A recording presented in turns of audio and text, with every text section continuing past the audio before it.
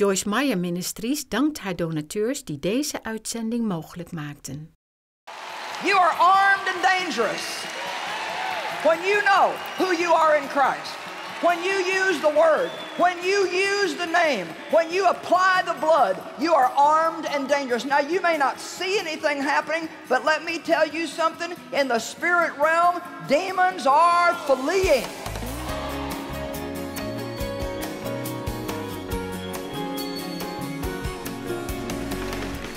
We are in a war, but we should not ever be so foolish as to think that God did not leave us equipped.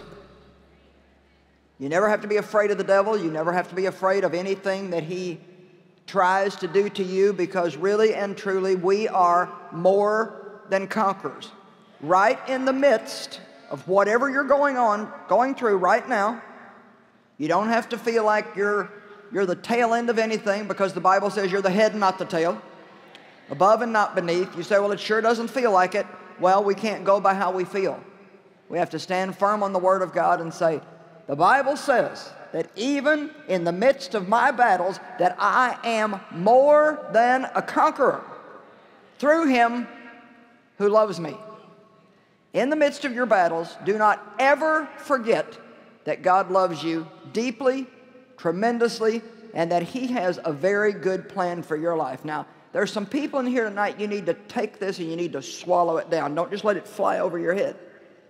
You've got some issues going on, you've been hurt, you got some problems, you're facing some things, and you kind of got, you know. Maybe you came here tonight hoping that I could cheer you up, and I believe that I can, but I believe that I can do more than that. I believe that I can equip you and get you to the point through the Word of God that you won't always need to be the one who needs to be cheered up, but you can be the one who's cheering somebody else up. The only reason we get so down when we have problems is because we're concerned that we're never going to get rid of them. We're concerned that we're not going to get what we want in life, or that we're going to have to wait a lot longer than we feel like we can wait. We think what somebody did to us is unfair, and it may be, but we must also remember that God is a God of justice, and He will not put up with people hurting His kids if they stand steadfast on His word. If somebody hurts me and I have a bitter attitude and refuse to forgive them, then I cannot expect God to deliver me. I will not see God's justice in my life if I have that wrong attitude. But if I will, by His grace, do the part that He has asked me to do, God will always bring justice in my life, and He will always bring justice in your life. Listen to me. If somebody has hurt you, God is a God of justice, and He will give you double for your trouble if you will stand on the Word of God. Do you understand me? You got to get that. You're more than a conqueror. Right now, you may feel like you're under everything, but the Bible says right in the midst of all of these things, not when they're over, but in the midst of all of these things, and that's the best time to open your mouth and say, I am more than a conqueror through Christ who loves me. Did you hear that, devil? I am more than a conqueror through Christ who loves me. The head and not the tail, above and not beneath, I shall lend to many nations and never have to borrow. A Christian is told to be on guard, to live on guard. Luke 12:15 says, guard yourself against greed and covetousness. You have to be very careful when God begins to bless you materially and financially, that you don't just get a greedy spirit and want more and more and more and more and more. That's why you always want to make sure the more you have, the more you give. Amen? The more you have, the more you give. The better your life is, the better you treat other people. Whenever God blesses you, you always share some of it with somebody else. And maybe that's one of the secrets of giving. Maybe God tells us to always give off the top of what He gives us. To always give first, because it's one of the ways that we battle greed and covetousness. Which is a terrible thing to have. Because when you're greedy and covetous, you can't even be thankful for what you have.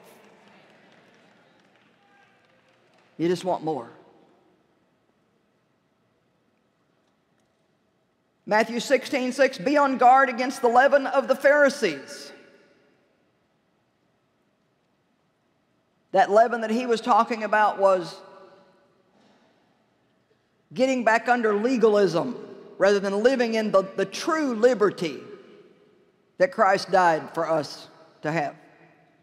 Jesus didn't die so you could live under rules and regulations and laws that people make for you. He wants us to be free, to be led by the Holy Spirit that lives on the inside of us, who will always lead us into holy living.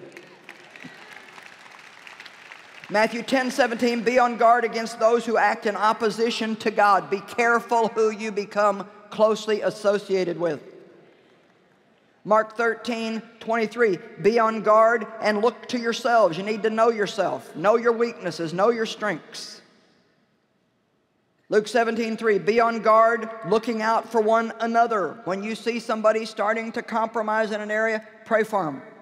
When you see that somebody is having a difficult time, pray for them. One of the best ways that we can help each other is to pray right away when we see that they have a need. You don't always need to give everybody a sermon. You certainly don't need to go tell somebody else, oh, I noticed so-and-so was really having a hard time today. No, if God allows you to notice that so-and-so is having a hard time, then you need to pray right away. God, I ask you in Jesus' name to strengthen them. I don't know what they're going through, but I feel like they're having a rough time, and so I'm covering them, asking you to help them in everything that they're up against. Now you've done some service for God. But what we do so often is just talk about things instead of praying about things. We need to be on guard. We need to pay attention to the thoughts that are coming into our mind. We need to pay attention to the feelings that we have. Well, where'd that come from? What's that all about? Stop and say, God, what's the source of this? What's the root of this problem? One night I couldn't sleep. 4 or 5 o'clock in the morning, I couldn't sleep, and usually I sleep real good. So finally, wish I would have done it sooner, but finally I said, God, what is the problem? Because I just kind of felt like the Holy Ghost just wasn't leaving me alone. And immediately God showed me somebody that I had been rude to the day before. And I had to apologize to God, and then when it was time to do it the next day, go and apologize to them. But there was a reason why I wasn't sleeping good. So instead of just saying, I don't know why I'm not sleeping good, I wonder why I'm not sleeping good, ask God. Maybe He'll say, you drink too much coffee too late at night. Whatever. You know, Dave was having a real hard time one time sleeping, and when he went to God, God told him you're drinking too much Dr. Pepper. Not against Dr. Pepper, but he was going to the drive-in and getting this great big 32-ounce thing every day and sucking it down, and it was keeping him from sleeping. Ask God what's wrong with you. Come on. Some of you don't even want to know, do you? And I ain't ask him nothing. He might tell me. I'm preaching better than you guys are acting. I'm going to have to perk you up.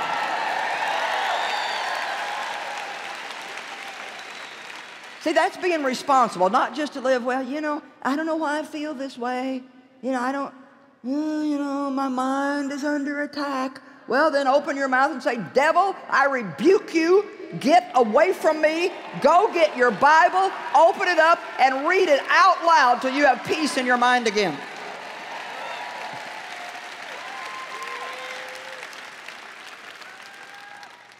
Because it'll work if you'll do it. I got my feelings hurt one time, and I was mad. I was mad at Dave. And you know, when you're mad at somebody, you don't want to go in the room where they're at. When they come in the room where you're at, everything just gets in a knot, and you're like, you won't talk to them, won't say nothing, not about to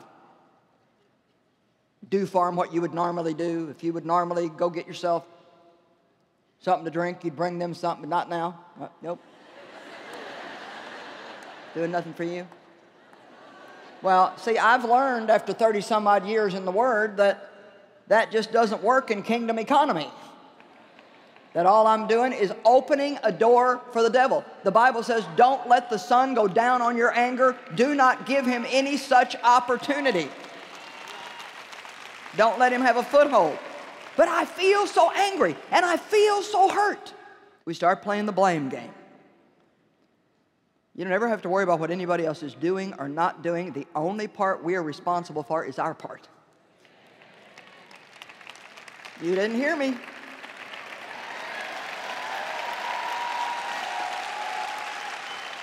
Let's think about that again. Let's tell that to everybody watching by TV. You never have to worry about what somebody else is doing or not doing.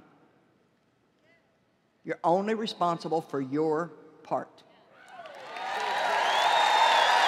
You do your part, and God will always take care of you. If you do your part, God will always take care of you. Well, sure, the enemy wanted me to stay mad all night and lose my peace and lose my joy. But I took my Bible, I went in my little room that was my office at the time. I got down in the floor. I got on my face. I stuck that Bible in my nose. And I said, God, I just want you to know that I am not getting up from here nor leaving this room until you give me the grace to go out that door and act like a woman of God and talk to my husband. Amen? And we went at it. Started praying, started reading. My gosh, the stuff I do for you guys.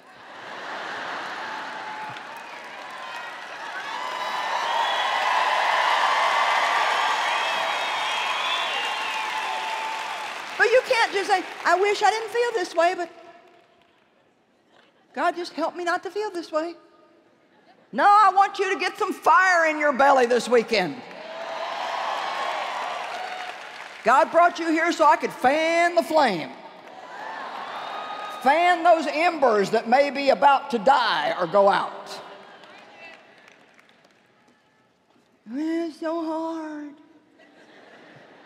Please stop saying that.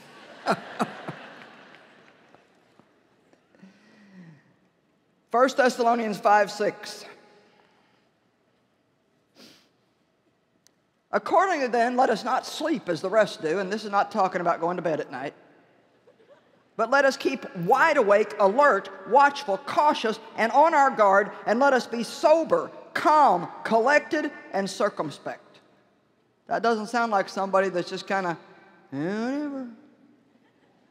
This is a person who is intentional, living on purpose. They have set their mind for victory, and they are not going to have anything else. Amen? Paul said, my determined purpose is to know him. I wish I knew God like you do. No, you got to be determined. You got to be determined enough to go to bed at night, to get up in the morning, to go spend that time with God, and to get to know him. Does anybody feel a glow coming down in your belly at least?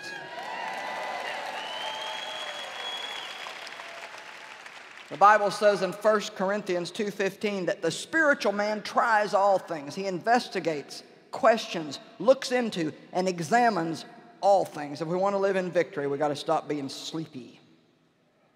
Amen? Pay attention to the little promptings of the Holy Spirit. Pay attention to the discernment that you have in you. I've been going through some stuff in Proverbs again, and over and over and over it talks about wisdom and prudence and discernment and discretion. Those are four of the most wonderful words, and I would venture to say that a lot of people don't even know what they mean. It's the ability to choose between right and wrong. Discernment is something that you can get down in your spirit that will keep you safe if you'll listen to it. One morning last week, I was up in my office, and I had on a long nightgown. I wasn't dressed yet for the day, so there's a little, picture for you, Joyce in her nightgown. And I had some Bibles. Because I was going to do some TV that day, and so I had a couple Bibles I had to take to the office, and I had my empty coffee cup. I was carrying my empty little coffee mug, and so just as I got to the steps, I had this little knowing thought, I should probably get a hold of that nightgown and hold it up a little bit, just so I don't get my feet tangled up in it and trip. But I thought, sound like anybody you know? Yeah. So I started on down the steps, and I almost fell. Well, right away I told the Lord I was sorry. Now here's the thing. God's grace saved me that time. He's merciful and gracious. But you know what? And this is just my thought. You can think what you want. I won't ever go down those steps again and not pick that nightgown up if I got it on. And I'll tell you why. Because I believe now that I know and I saw the mercy of God, if I continued to do something dumb,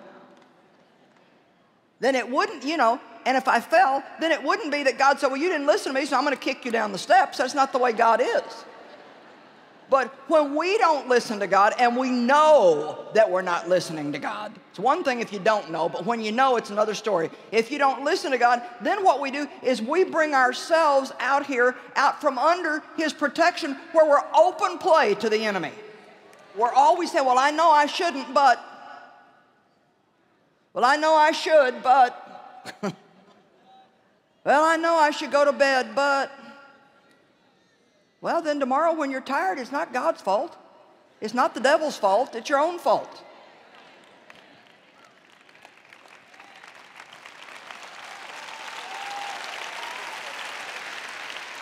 And I'm not just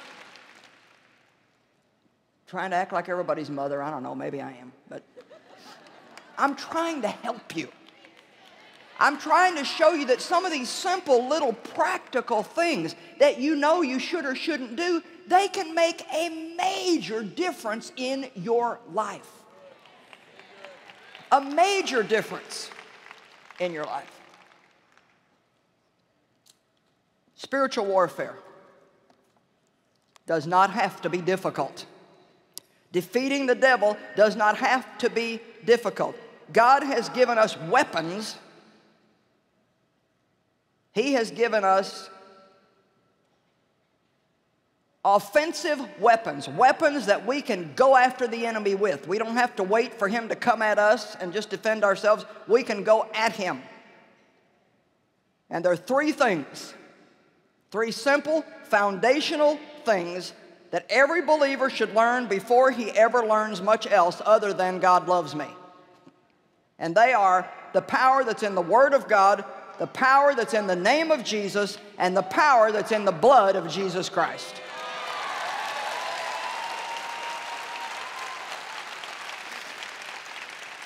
These weapons are offensive. We can use them to aggressively go after the devil. Get thee behind me, Satan. In Jesus' name, get thee behind me. When the devil is attacking us, are merely to keep him in his place, which is under our feet. The Word of God. I have been realizing even more and more lately how powerful the Word of God is. I mean, it is powerful. We can sing the Word, pray the Word, speak the Word, learn the Word. The Word of God is an amazing thing. And I've set myself to teach people, and I'm going to try to do this some way in each of my conferences, certainly, and hopefully some way in every session, that when somebody is preaching the Word of God to you, like I am this weekend, there is an anointing that is on that Word. Jesus is the Word. Amen? And so when somebody is sharing the Word of God with you, they're not just sharing ordinary words. When you hear the Word of God, when you turn your television on and you receive the Word of God, it's not just ordinary words. Those words are full of power. They're full of power. We take vitamins because they got something in them that we think will help us. Well, the Word of God should be taken. You don't just sit like, well, I just came to hear what Joyce has to say this weekend. Go to church. Well, I wonder what the preacher will say this weekend. Turn to the first scripture. Maybe you got that one underlined, so you kind of zone out. Oh, I know that one. I mean, we need to be attentive. We need to listen. You need to take some notes maybe, or if you hear something that really, yeah, I need this, get a copy of it, listen to it over and over. But I want to tell you something. I don't care what I preach on. I believe that if you release your faith, you can receive healing in an area of your life while you're sitting there receiving the Word.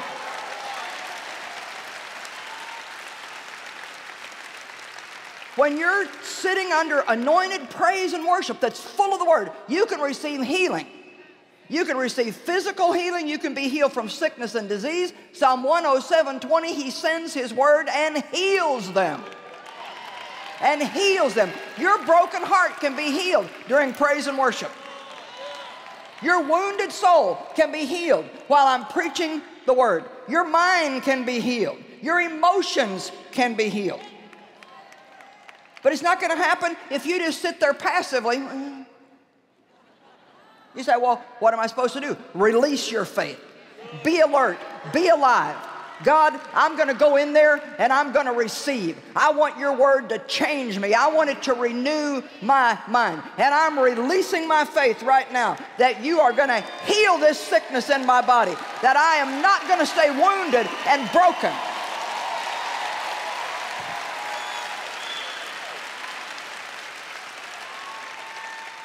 And here's just what I want to say. I believe that we can all sometimes just be too casual about the whole thing. Come sauntering in, halfway into worship, disturb 50 people trying to get in your seat. We need to have a respectful attitude to the Word of God.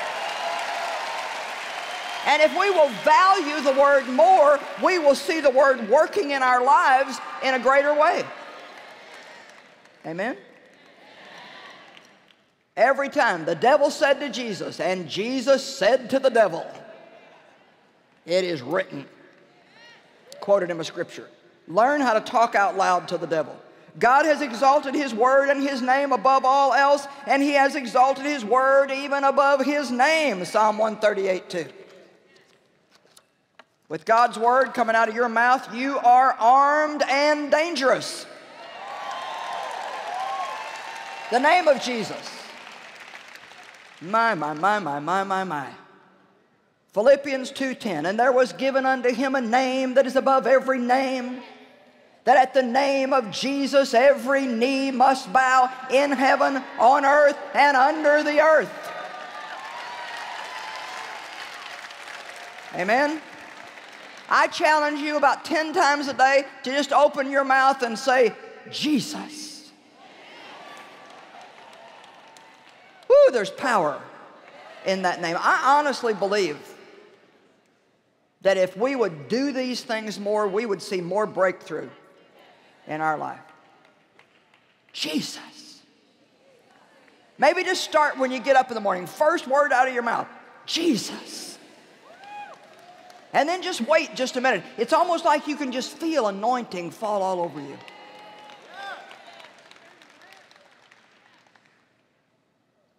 You know, we learn by the Word of God that the name that He was given that has now been given unto us, that same name, power of attorney transferred to us, you can use the name.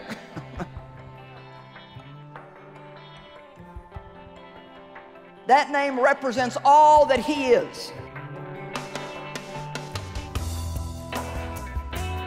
Well, I hope and pray that you are determined to live with purpose, to know who you are and who you belong to. I want to encourage you to be on your guard because we are at war. However, we have everything that we need. We have all the spiritual equipment we need to win that war.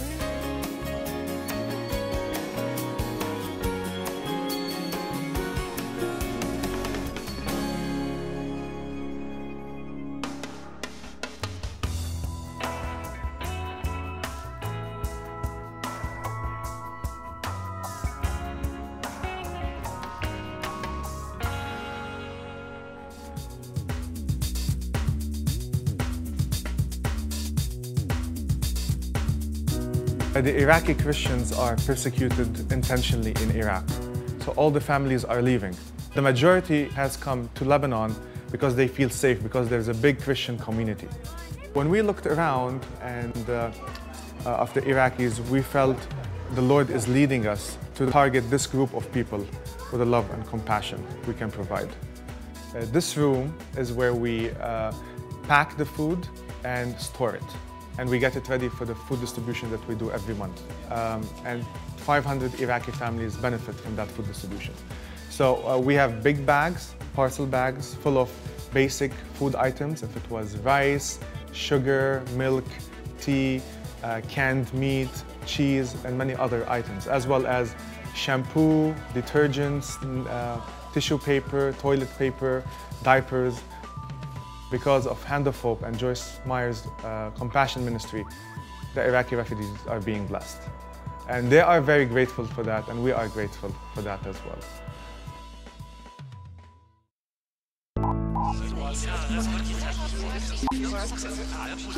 Iedere dag worden we door vele stemmen, gedachten en meningen overspoeld.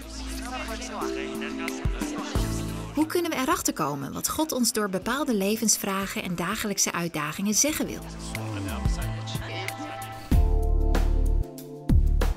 Joyce Meyer legt in dit boek uit op welke verschillende manieren God met je kan communiceren. Bestel nu hoe je Gods stem kunt horen, telefonisch op 026 20 22 100 of bezoek onze website joyce-meyer.nl. Joyce Meyer, die is toch van tv? Wat doet ze nog meer? Ze schrijft boeken. Er zijn ook dvd's, themaboekjes, mokken. Hé, dat kan ik allemaal niet onthouden. Daarom is er de Joyce Meyer info- en productbrochure. Die kan je kosteloos bestellen. Online of telefonisch. Super!